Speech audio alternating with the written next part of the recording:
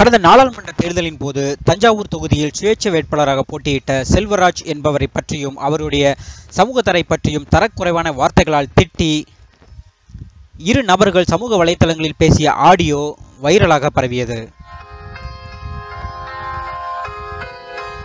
இதனால் புதுக்கோட்டை மாவட்டத்தைச் சேர்ந்த பொன்னமராவதி மற்றும் கருப்புக்குடிப்பட்டி ஊர் மக்கள் ஆடியோ வெளியிட்ட அந்த இரண்டு நபர்களை உடனடியாக கைது செய்ய வேண்டும் என்று பொன்னமராவதி காவல் நிலையத்தில் புகார் கொடுத்தனர். ஆனால் போலீசார் அவர்களை கைது செய்யாமல் மெத்தனம் காட்டி வந்தனர். இதனால் போலீசாருக்கும் அவ்வூர் மக்களுக்கும் இடையே வாக்குவாதம் ஏற்பட்டு கடைசியில் கலவரம் வெடித்தது. இதில் 10 பொதுமக்களும் 3 போலீசாரும் காயமடைந்தனர். மேலும் 6 அரசு பஸ்களும் 3 காவல்துறை வாகனங்களும் சேதமடைந்தன. இதனால் புதுக்கோட்டை மாவட்டம் பொன்னமராவதி மற்றும் அதனை சுற்றியுள்ள ஊர்களில் 144 தடை உத்தரவு பிறப்பிக்கப்பட்டது. மேலும் இந்த கலவரத்தில் ஈடுபட்ட 1000க்கும் அதிகமான பொதுமக்கள் மீது போலீசார் வழக்கு பதிவு செய்தனர். அதற்கான விசாரணை தற்போது நடைபெற்று வருகிறது.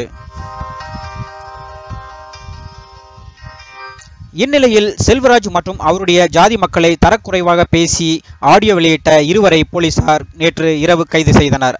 அவர்கள் இருவரும் பட்டுக்கோட்டையைச் சேர்ந்தவர்கள் ஆவர்.